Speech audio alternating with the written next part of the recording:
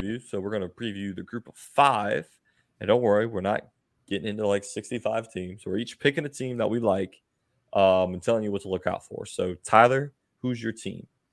Yeah, I kind of wanted to pick somebody from the Sun Belt. I think that the Sun Belt, if you look at all the Group of 5 conferences, the Sun Belt just feels stacked. I think that, Southern Miss is going to be better. Troy is probably the team to beat. You got South Alabama in there. But I'm going to go with the Roadrunners of UTSA just because Conference USA, if you looked at that conference is freaking garbage. I mean, the Conference USA feels like the next conference to be gone. There's going to be some teams in the next coming years. They're going to be moving on to the American, and the American is going to turn into the next mega conference. But really, the only negative that I see on UTSA's schedule is some of the opponents they got to face. They got to go on the road to Houston, on the road to Tennessee, and on the road to Tulane. Good luck with that. I probably see 1 and 2 in there. They probably beat Houston. I'm just not really buying Houston. They probably lose to Tennessee.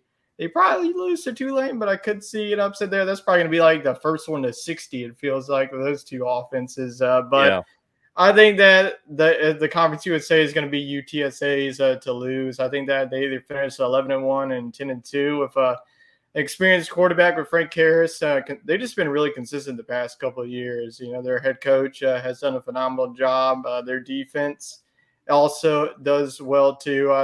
It feels like it's going to be between Tulane and UTSA, and whenever those two teams meet up, the winner of that could definitely be in the New Year's Six Bowl discussion again. Yeah, so I like that. I mean, mine is Tulane. I'll go ahead and get into it because I see Wade ferociously typing, trying to find his team.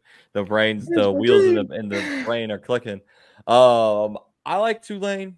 I like him at number 24 to start the season. I think they probably don't move much from that. They got Ole Miss to start. Yeah, I'm not buying the hype that Twitter accounts like Big Game Boomer are saying that Tulane will be the number 1 team in the state of Louisiana. Are you high? Like, come on. Watch out for South Alabama week 1, Tulane. Yeah, I mean, you said they play Ole Miss. They take on South Alabama. They play Southern Miss in Hattiesburg.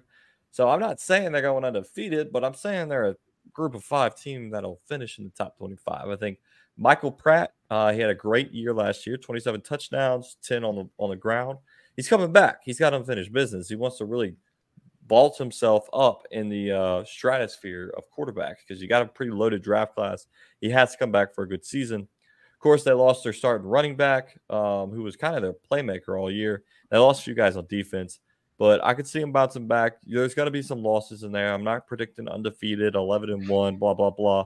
But I'm predicting a reasonable 9-3. That's what I'm going with. If I'm Tulane, that's a success. Wade, you found one yet? I wasn't frantically finding my team. I was frantically finding y'all facts to back my team and making sure they didn't go like 3-8 last year. All right, let's see it. All right, so I'm going to go with one of the newer FBS teams in James Madison University. They acclimated quite well to big boy football last year, going 8-3. They were flirting with an undefeated season until they ran into a tough 3-game stretch last year, losing to Marshall, Louisville, and I think Old Dominion.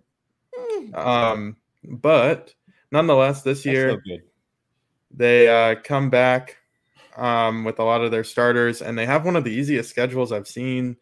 They're playing an in-state game against Virginia. They'll probably be favored in that game. Virginia is one of the worst Power 5 teams. Yeah, I think I predicted them to get 2. They're going to finish dead last in that conference. I think they could easily take that, and then they get South Alabama, who you mentioned being a Sun Belt favorite. They get them at home, and then they also get a home game against Appalachian State and Georgia Southern, who have been pretty good as well. We'll know if this team's legit when they play Troy on the road in week number 4. I think if they can hang tight in that one or even pull off the upset, this team could go undefeated. Ooh, undefeated. Okay. Well, watch out for James Madison to the playoff. Yeah, that's what I'm hearing. James Madison to the Orange Bowl. How do you deny an undefeated group? I think that if UTSA runs the table, I could see them getting. Well, they would have a win over Tennessee. Yeah, they would have. James Madison would have a win over Virginia. Yeah, they're probably not getting it. No, you would have to have a Cincinnati type schedule to get in, and be like a Notre Dame. have that win. I think that if UTSA beats Tennessee, they're right up there.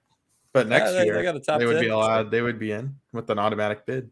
Yeah, that is true. That I agree. With the conferences going away from the divisions, and then it's just really the best two that play at the end of the season. Automatic bid is in. That's the way you got to do it.